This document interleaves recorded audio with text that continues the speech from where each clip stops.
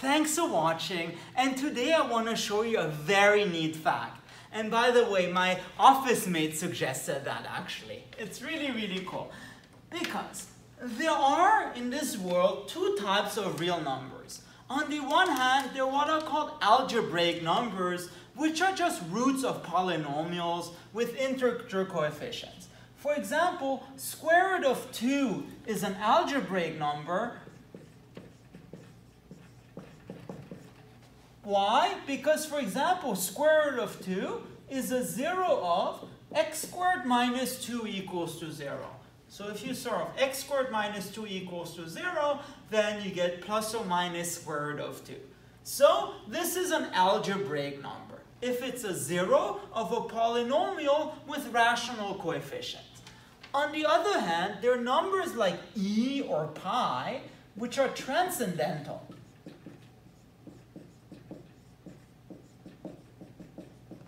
In other words, those numbers can never be written as the 0 of a polynomial with integer coefficients. And by the way, I have made 2 videos that show why they're transcendental. Now, there are 2 kinds of numbers, as I said, algebraic or transcendental. What I want to show is those numbers like e or pi, those are actually the rule and not an exception. Namely, if you pick a real number out of the hat, the probability that it's transcendental is actually 1. So it's a very generic thing. A general real number, it will be transcendental. Sort of algebraic numbers, they're the exception. Which is super interesting because in life you mainly deal with algebraic numbers, but it turns out transcendental numbers are way more common. And how do you do that? Namely, what I want to show today is that you can actually count all the algebraic numbers. So claim algebraic numbers are countable. In other words, if you had an infinite amount of time, you would actually be able to count all the algebraic numbers. They're just like the numbers 1, 2, 3, 4, 5, 6, 7, 8, etc., etc. You can count them.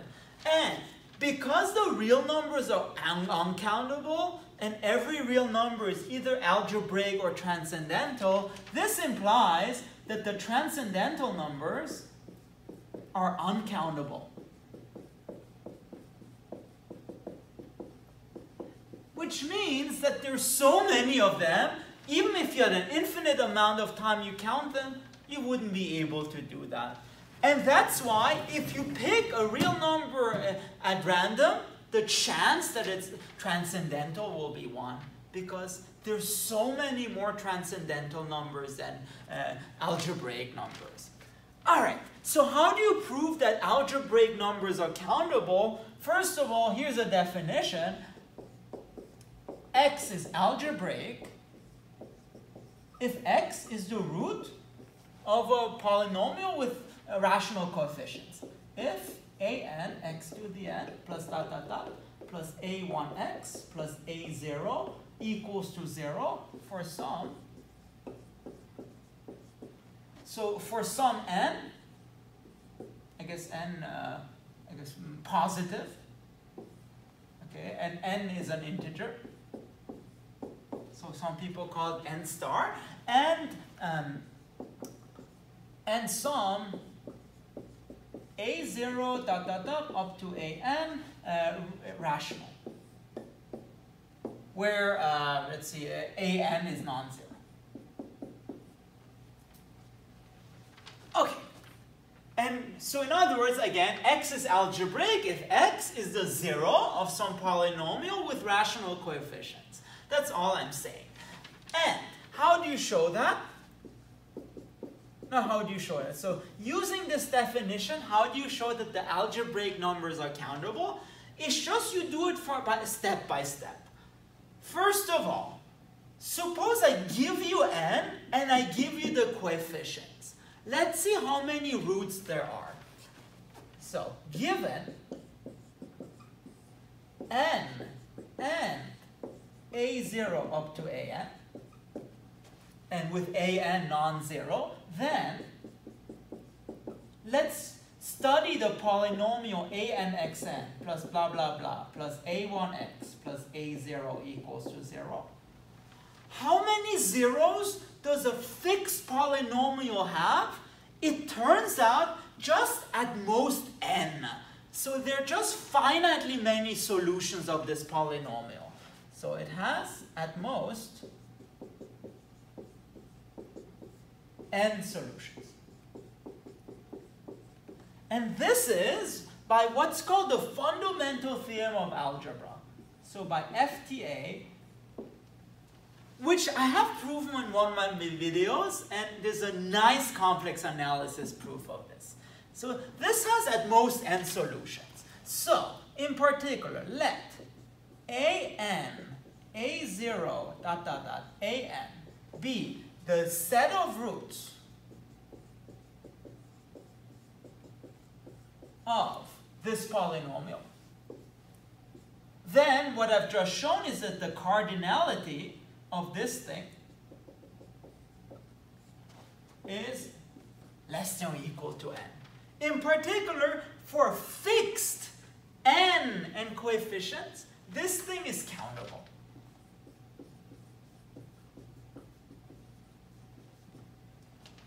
Now, we would like to go a step further.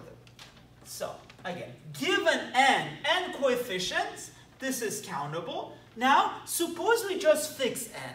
The question is, how many coefficients are there? So, step 2.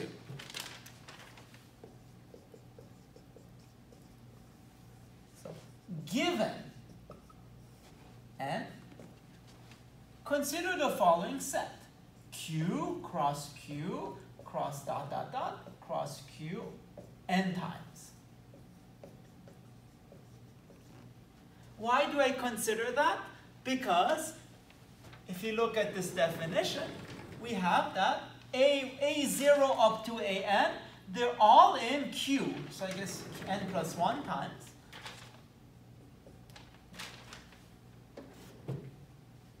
So this is sort of the set of an minus 1, dot, dot, dot, a0, and maybe I should put a q star just to specify that it's non-zero. Each of those rational set of rational numbers, we know they're countable.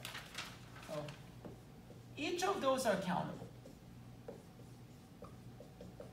I guess you can say they can be held accountable, right? Because they are countable. And the proof is very nice. It's a sort of a diagonal argument, but not a diagonal argument, but sort of a snake-like argument, and I'll skip it there. So each set of rational numbers is countable. And this is countable because it's one less than the rational numbers, okay? And in particular, if you take countable sets and you just cross them, if you take that product, it's still countable. So the product of two countable sets is still countable. So by induction, the product of n plus 1 sets is still countable sets is still countable. No, I'm skipping those details. That's part of something else. So if you take our sets an, a0, dot, dot, dot, an, so the sets of roots of the polynomial, you know, anx to the n, up to x0, up to the of degree n, if you take the union of that over all possible coefficients of a0, dot, dot, dot, an, in q star cross, dot, dot, q cross, dot, dot, dot, cross q, this is still countable. Let's call that Bn.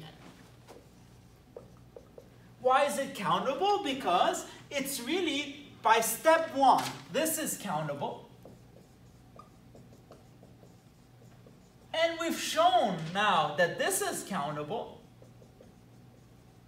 So the whole set is countable as a union of countable sets, as a countable union of countable sets. I know it's a yo-dog moment, but it's very important. Because each set, an up to a0, an, is countable. That's by step 1. And you're taking a union over a countable set, namely this one. So it's really a countable union of countable sets, so it's countable. In other words, what have we shown? We've shown that the set of roots of polynomials of degree exactly n is countable. Now finally, how do we get to Bn, to the set of our algebraic numbers? Our algebraic numbers is if x is algebraic if it's a root of a polynomial of some degree n.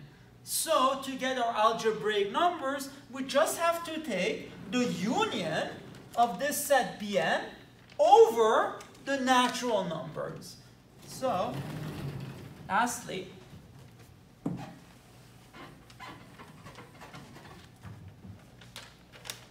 is step 4 maybe. Yeah, maybe step 3. Yeah, no, step 3. So, finally, what is the algebraic numbers? That's the union from n over n star. So, in other words, n equals to 1, 2, ... of Bn. We have just shown that Bn is countable. And n star is also countable, basically by the definition of countable. You can count natural numbers. So it's also countable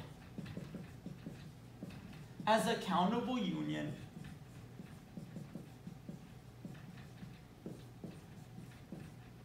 again, countable union because of this of countable sets.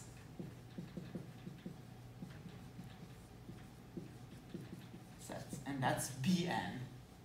And that's, again, by step 2. So the set of algebraic numbers is countable essentially because it's the countable union of